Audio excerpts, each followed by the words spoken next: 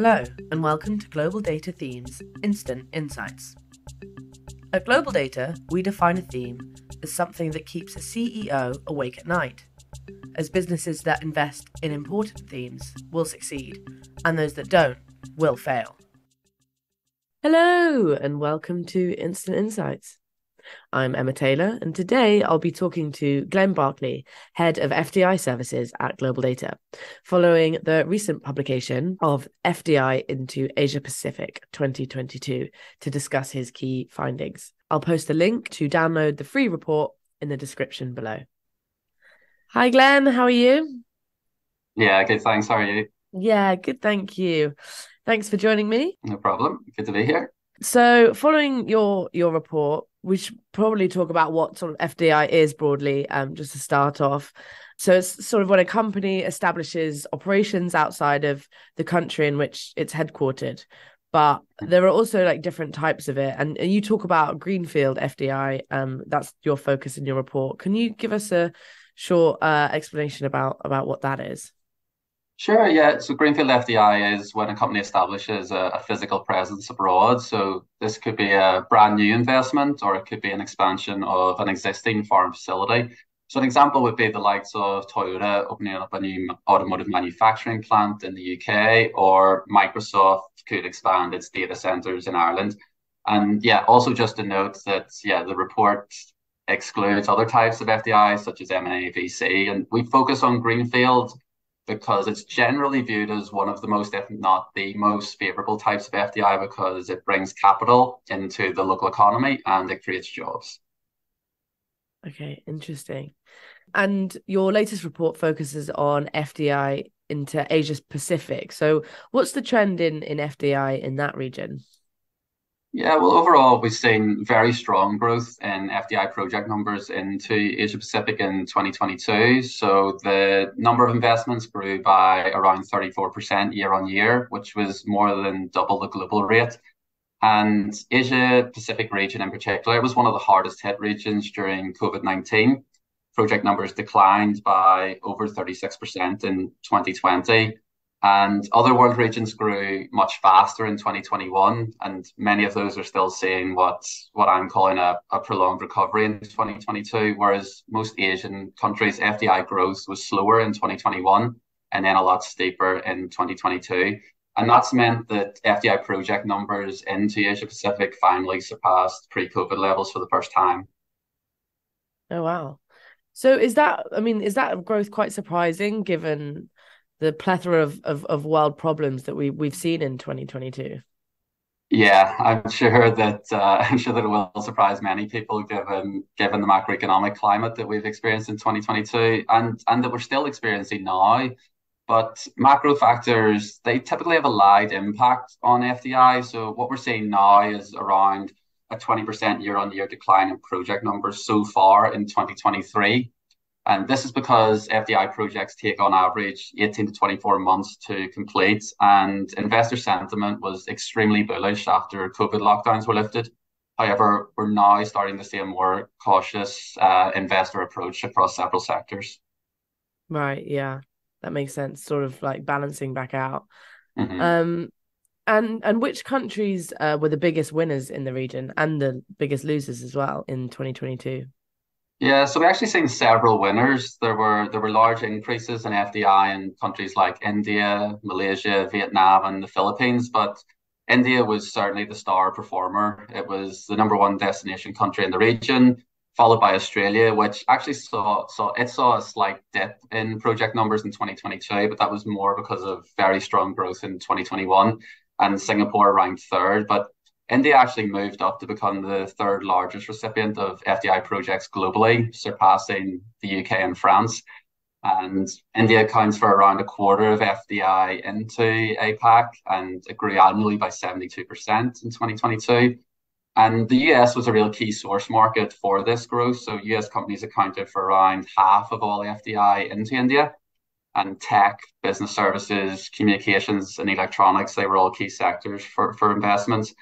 And then on the contrary, China was one of the biggest losers. So project numbers fell annually by 18%, which puts the number of inward investments around the same level as they were in 2020. And There's numerous factors that are influencing the slump, including the strict zero COVID policy, sluggish economic growth, rising salary costs, and heightening geopolitical tensions.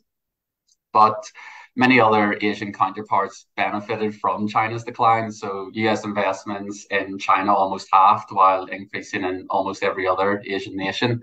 So, for example, US FDI into Malaysia tripled, it doubled into the Philippines, and overall it was 26% higher into Asia than it was in 2021. Oh, interesting. And what about some of the key sectors and themes for all this FDI into the Asia Pacific? And who were some of the top investors? Yeah, so software and IT services and business services were the leading sectors by number of projects. Both of those sectors recorded substantial annual growth, growing by 70% and 72% respectively. This was actually the largest growth of any of the top 10 sectors.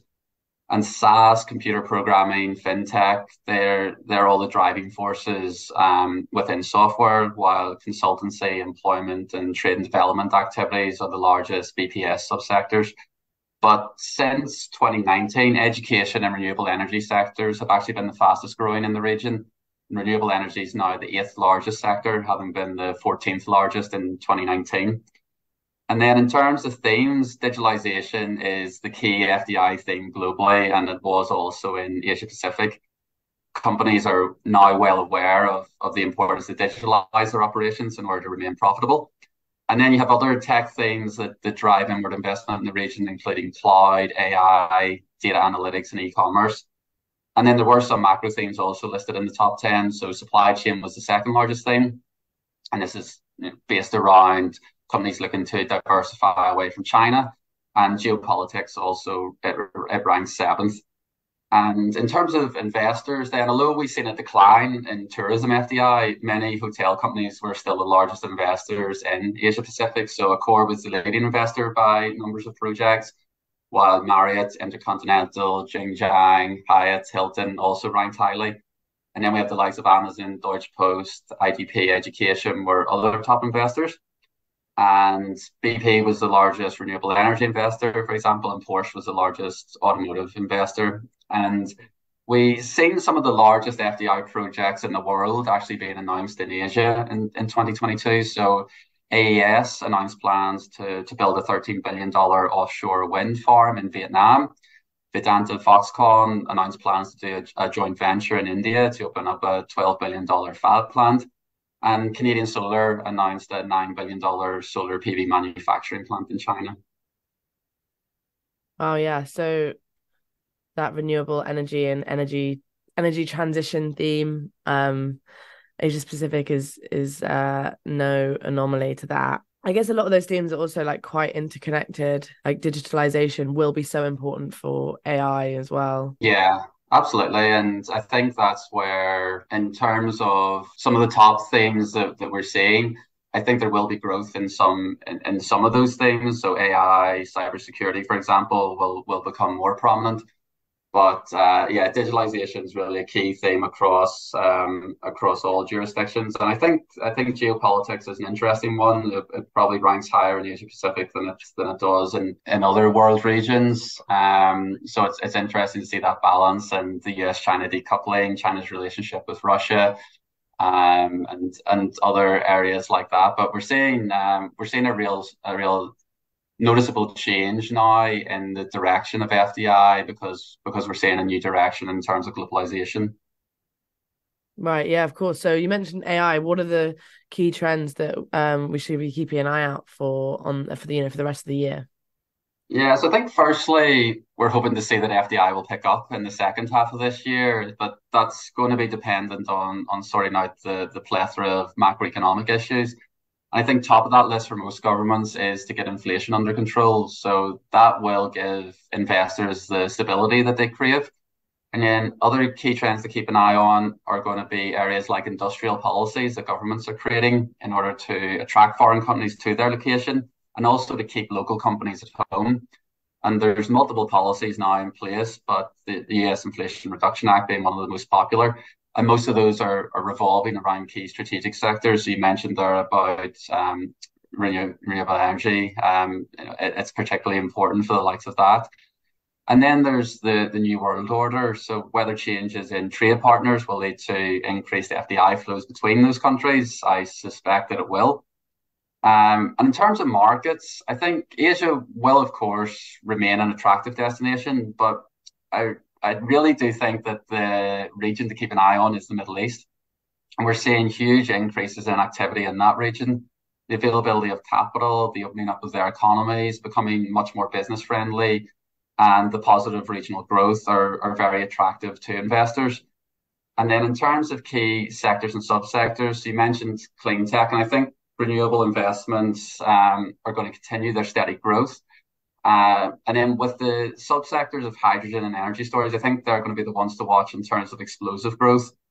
And then FDI and electric vehicles, and in particular battery production, they're the ones to watch in terms of the generation of huge job creation capabilities.